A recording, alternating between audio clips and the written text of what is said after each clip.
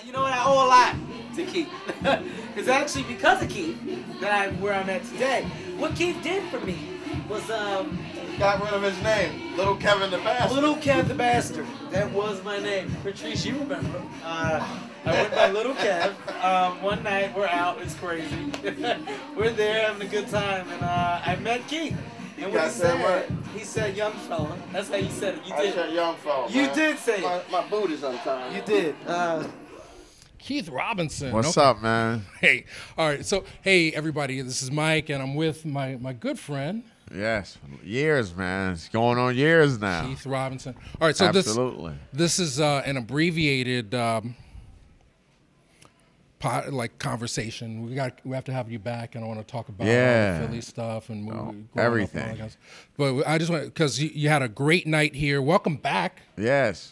This is kind of like it's always a homecoming to be back in Helium. Of course. Yes. But kind of full circle for me and a little bittersweet because I don't know if you want to tell people who you had your surprise guest was. Oh, my surprise guest tonight was a little dummy, Kevin Hart. So he came here, he blessed the stage, and he's got some good stuff, and it's pissing me off. It was real good. Yeah. He's got some stuff that's like, I think it's the beard. Yeah, it's a scraggly look. But he came through, and he's just amazing. Right. Well, a lot of people, they've seen like that little backstage footage. I mean, the you brought me here? backstage way back, yeah. So the minute I saw Kevin, I was like, oh wow, this is kind of bittersweet for me because Patrice. Yeah, he would have been here too. Patrice O'Neal. That's yeah. So people always want people like Patrice is everybody's hero, and what is about Patrice that people. I mean, like years later, 10 years later, they're still catching up to it. Yeah, they're just catching on to. Well, he's about to be on fire, like a major force, and he passed away, and everybody misses him because he was an honest dude, and they loved that. They loved that honesty, and they missed that. They love and they miss that honesty. Well, so, I always tell this story. First time I saw Patrice was at the Cellar. You guys were upstairs in the restaurant, and you guys were rolling craps on. We were playing chalk tables or whatever. Where you write, you can draw on the thing. Shooting dice. y'all brothers took it over. But if you could share a Patrice story for me. A Patrice story. Yeah, there's so many. It's like, he was like my younger brother. Mm-hmm. When I met the guy, it's like, I like this guy. Mm-hmm. And he just, watching him grow as a comic and as a person was amazing. Mm-hmm. And to see that, it's like, wow. And, we did so much together and going to his cookouts and just hanging out. And, that was a serious brother, that, I loved him like a brother. Got mad at him like a brother. When you, love somebody, you get mad at him. Right. Like you supposed to get mad at him. Like, I'm not talking to you. But... That was my real brother, though. Right, but tell me something. A story we might not have heard. Something he did. Story you might not have heard about Patrice. In Montreal, this guy handed Patrice his. Patrice said, "Let me see your headshots and let me see what they look like." Mm-hmm. And the guy gave him his headshots, and he ripped them up right in front of the guy. He tore them. He ripped him up in front of him like, the guy got so mad. He was like, because it's Montreal. You're supposed to have the Just for Laughs, big festival. And he's trying to, the guy was trying to do some, like hustle, hustling and stuff, man. He's trying to, just no filter. Yeah, but Patrice. Well, he got Jamal that night on the video that we show. Jamal Doman and that was the first time I met Kevin, so I thank you for that. But I mean, well, you know, as we know, Patrice, he had a stroke, but he Yeah. did survive, and I know, like you're coming back. That's so good to see. Coming back, yeah, I had a stroke, man. Like Patrice had his stroke in 2000. Was it 11? That's right. Yeah, around the Elephant in the Room was 2011. 11 or 12, He was he here had a his week stroke. before he had the stroke. Yeah. Yeah. And you never know. I had my stroke after that, like 2016, February. Right. And I'm too dumb to realize that I was in danger. I'm like, huh? I got my car and drove. What? Yeah, I was having a stroke. I flared the car, said if I could just make it to my car. And, you know, got my car, drove home, half hour. You're a lucky brother. Yeah. Wait, so all right, so I haven't seen you since I know. So this, you had taped the special on Netflix before this, obviously. Yeah, before. And you were on the rise in a way, because I was Yeah. about to hit, and then I had you a just nice you just little home stroke. you just went home one day, you felt it, or you didn't know you I felt went home and had a stroke. Like it looked like it lasted for a full day. Because I woke up, first sign, my equilibrium is off. So I'm walking, leaning. I'm like, wow, what's going on? Maybe, I don't know. And then I got in the car again, took some buffering.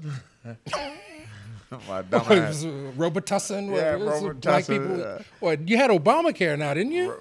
Yeah. You just didn't want to go. Rub my leg with alcohol. See, this is black people do this. It should be all right after this alcohol dip. And you know, drove to Philly first. I drove to Philadelphia, was filling out my passport because I had to go somewhere. Okay. But I'm having a stroke then too. Wow. And my foot started going down. Really, my foot was going. I was dragging up the steps, and my cousin said, "You may be having a stroke." I'm like, "Shut your doggone mouth! You're a wimp. You don't know. I'm a Robinson. I'm a man. You know, Robinsons don't have strokes." Got back in my car, drove it back to Jersey, North Jersey, actually 11. And I got some sleep, got back up feeling pretty good. Went to sleep on the stroke. Yeah. And you had all these signs. Yeah, all these signs. I go to sleep on a stroke. Then I go into New York. I'm feeling fine. I'm in New York now. You know, blood clot must have passed or whatever. Okay. And I go into New York. I'm doing this radio show. I do the radio show good. Then after I do the radio show, all my energy dropped. Wow. And I was like, uh-oh, what's going on? And once again, leg is going down, everything, da da da da da. So I said, I gotta get to my car. That's how I had to get to my car. Okay. You just thought that. You said, I got to go. Yeah. Cause No, you know how close to death you were? No. Okay. No. All right. Okay, because you're Robinson. Yeah, I'm a Robinson. Not to cut you off. Only you know that. No. But I you know, called my son's mom, and of course she get mad at me. I'm like, well, something's wrong. Rode home again. Then a friend of mine took me back to Mount Sinai in New York, and they say, "You're having a stroke." Wow. I'm like, oh. Right. The full day. Then I'm laying up in the hospital like, if only I took my blood pressure medicine. Oh, is that what? Do you think that was the cause? That was the cause. Okay, so My what? blood So pressure for people out there, like I know I'm at risk for this stuff, and Patrice certainly, you know, I mean it's just America, you know, so it's tough. So what are some of the things that you're doing differently now? That Eating better. okay, Staying away from high sodium stuff. okay, You know, I'm on a Mediterranean diet, and you know, I lost weight, you look good. and it's better for you. And I take my pills, All right. my blood pressure pills. Okay, I pop them like one a days okay. now. Now and you're getting stronger. Stronger, yeah. Now you're gonna get 'Cause this back. I was in the wheel. Yeah, I'm gonna get it back because I want it back. Okay. You know, you gotta want this thing first. Well, Pornhub wants you. You're losing money. Yeah, man. Anyway, But just hey, it is what it is, I hear man. you. Yeah. But yeah, just Well, we're lucky to have you yeah, back. I mean, and now you're on borrowed time, so the sky's the limit. right. That's the most important thing. Yeah, you just hey, you do it.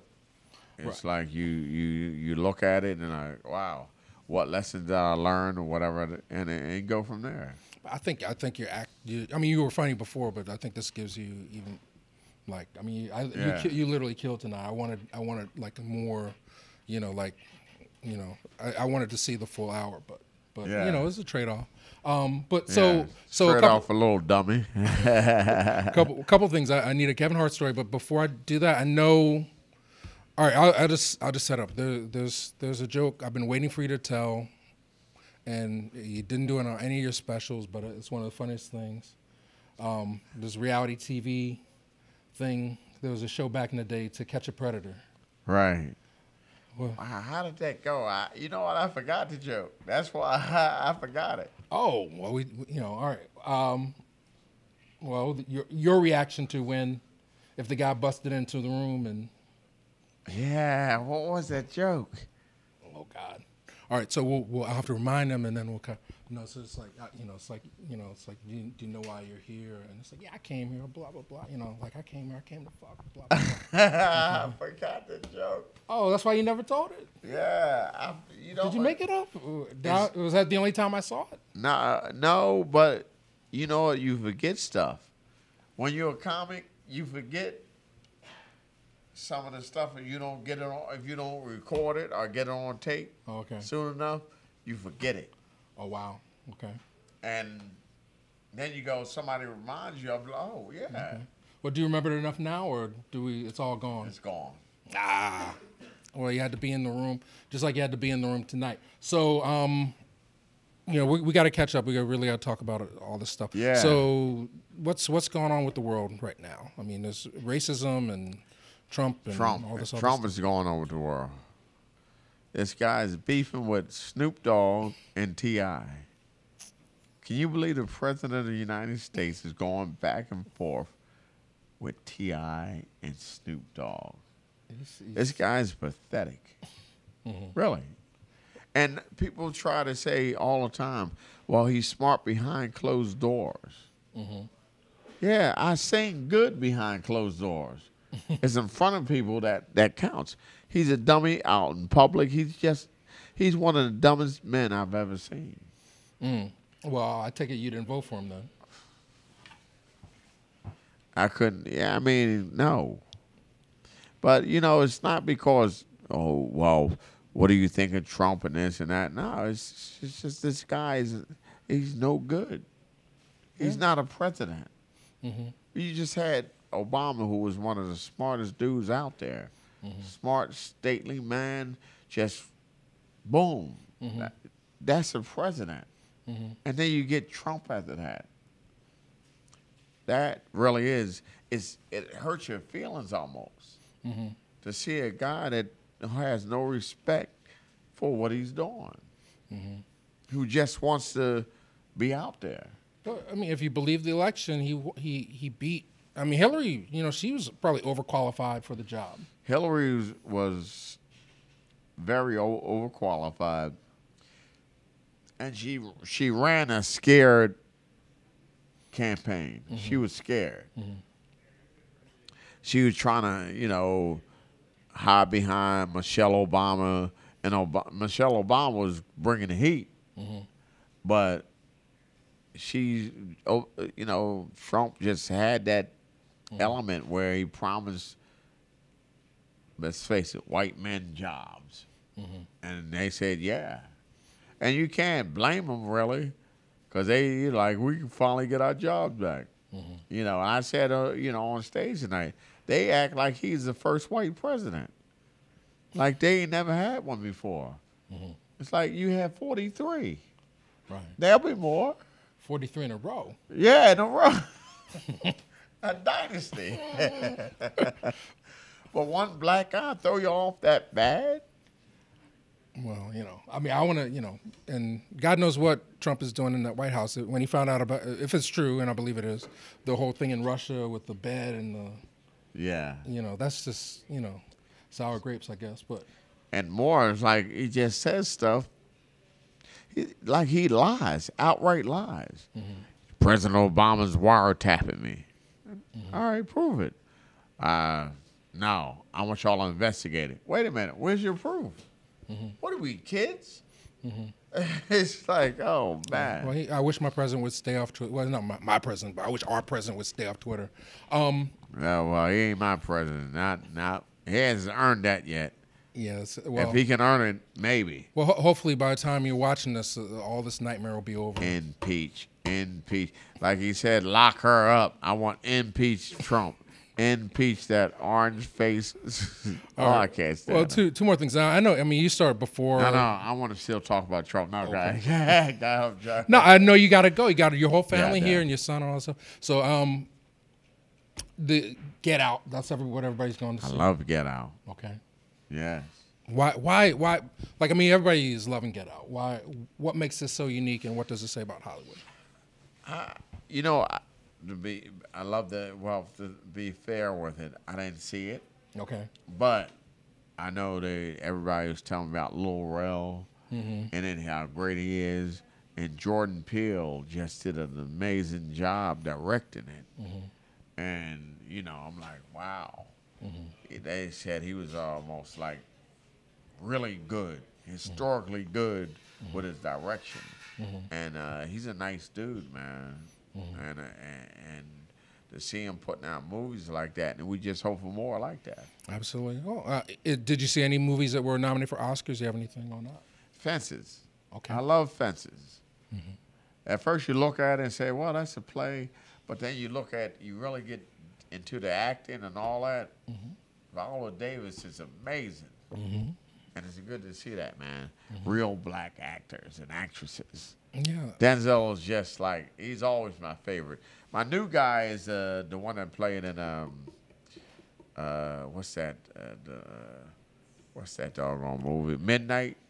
Oh, Moonlight. Moonlight, yeah. The what's his name? The Muslim guy. Okay. Oh, Marshala. Yeah. He's I love in that everything. guy. I love him. Luke Cage, Hidden Figures. He's my next Denzel or whatever. He's so good. You can just feel this guy. Like Denzel, his walk is Oscar worthy. Just how he walks, his struts. I'm like, that's good. He's good. He's an actor. Yes. You know that. Look at that. You know, I've been in some stuff that's not acting. Denzel you can see the acting. Like, wow, he's so good. You know, Viola Davis. When I watch good acting, it's like watching a good basketball game. Like, wow, they're really playing. Because you can see how good they are. You know. Definitely. And I love that. Well, I mean, speaking of, so, I mean, just to circle, wrap it up. So, I mean, Kevin, the reason he was here tonight is because he filmed a movie here in Philly. Yes, he's filming Untouchable. Yeah. Are you involved in any of that? No, but he's telling me about it. I like to see him. He's so blessed. And, you know, one thing you like to do is see people live out that dream. And that you are part of them living that dream out feels good. So to watch Kev just, you know, get on private planes and all that, and you see this boy like, yeah. I told him he could do that one day. When you can do that and try to guide somebody into something, and you see them actually live out that dream and get what they want, it's a blessing. It's a blessing. Definitely, yeah, and that's the full circle. So, I mean, just thinking back to that room that just, you know, Kevin had already done Soul Plane, but he was sort of in the middle of something. Yeah. At that point, I mean, like, just for the people that don't know and just watch and they just see the outcome. They don't you see know, the process. Like that was kind of a rough patch there between Yeah. Soul Plane and I guess Think Like a Man. I mean, yes, it's you know, but he keeps working, man. This kid works hard. It's no, you know, just play that people hand you stuff. He worked hard for everything. Hustling, hustling. And, the outcome is great. But the work process and how he works, it's inspiring. So, you just look at that and you go, and it helps you keep working. All right, so assuming Kevin's not going to watch this, tell us a story on Kevin, and then we'll get out of here. A story on Kev. Well, when I first met Kev, it was at the Laugh House. Oh, down the street, South Philly. Yeah, like 99, 2000. Okay, so that's and when I see this kid. black folks had taken it over from David Byrne by Yeah, that point. Okay. and I see this kid on stage. I said, I like this kid. And then he see me there and said, watch this. And he bombed a little bit, but he was funnier. He didn't know he was funnier with his bomb, but he didn't know that. So he wanted to do better. So he did this crazy stuff. Listen to the music. Everybody can do something to this. Da-da-da. And what he thought was good wasn't that good. And, it was like, oh, he don't know what's good yet. So I told him to come to New York where everybody work at. And, you'll see what it is. This is where the people work. And New York is like workshop. And he started getting his rhythm and start getting his vibe together. And meet more people. Like, oh, man, I'm amongst people who are actually doing something. See, when you're in Philly, you ain't around that. Right. They don't, everybody's just looking for the next bar to work at. The next, rib shack. Well, the cellar has its own energy, too. Well, the comedy cellar has a lot of energy, a lot of people that come through. And he's around all of a sudden. He's around different types of people. And his energy meant everybody else's energy. His energy meant Patrice's energy, meant Bill Burr's energy, meant Colin Quinn's energy, David Tell, whatever. Everybody's right there. And he started to see it. And this is the man. This is the hidden history right here. You're clocking what, 90 miles each way? You're paying the gas driving him up there. We on to get in the car, pay the gas, going back and forth. And my Ford Focus.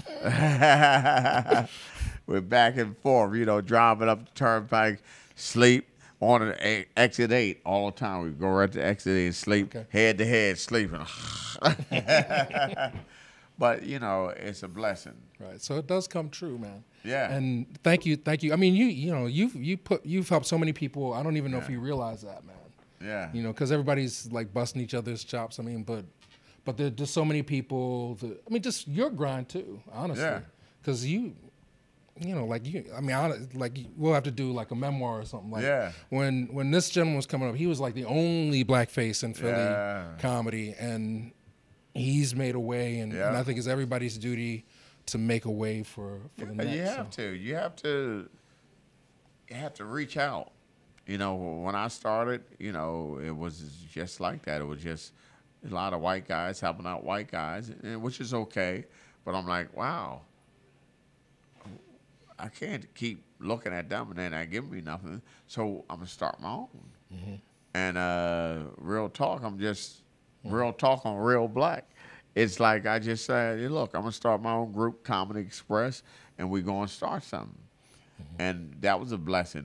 Wanda Sykes was in it. Everybody was in it. Tony Woods, Warren Hutchinson.